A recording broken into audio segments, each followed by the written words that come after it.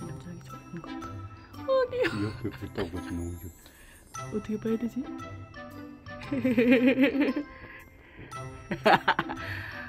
머리부터 큰 것 같아 얘는 확실히. 심술보. 보스야.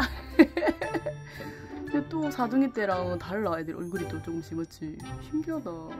얘는 되게 잘 자네. 오빠 손이 편한가 보다. 보스.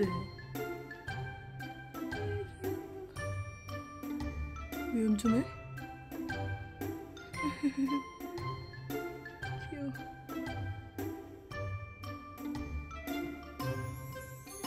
이거는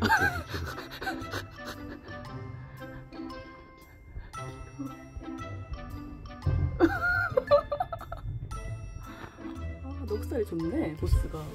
뭔가 이름 따라가는 느낌이 맞지? 응. 멋있게. 보스. 흔들지 말래. 흔들지 말래. 흔들지 않는 편안함 필요하다. 흔들리지 않는 편안함. 너무 귀여워.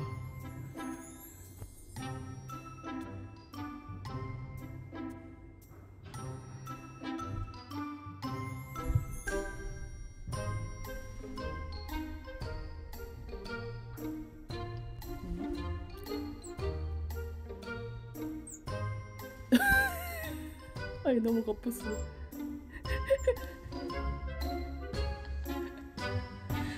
이 자체 그림이 귀여워. 오, 귀여다.